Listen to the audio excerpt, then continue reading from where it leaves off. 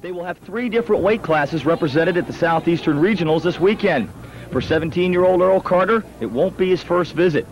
You know, they're great competitors, great competitors. You know, I'm just hoping to get a shot at the qualifying score and compete in nationals. In the 13 and 15-year-old class, the Tots will send Clark Tucker. Now, while Earl and Clark both finished 5th in their respective age groups at the state championships, another Tallahassee tumbling Tot finished 1st. Greg Perry is his name, and he packs a lot of dynamite into his 11-year-old frame. So you might be competing against some of the same guys you just competed against for the state championship. Right. How do you feel about that? Well, it gives them a chance to get back at me, and it also gives me a chance, you know, to go up against them again. And prove that you are the best. Right.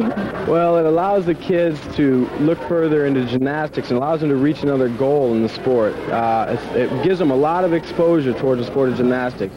By Sunday, we'll know if any Tots have tumbled over the rest of the Southeast.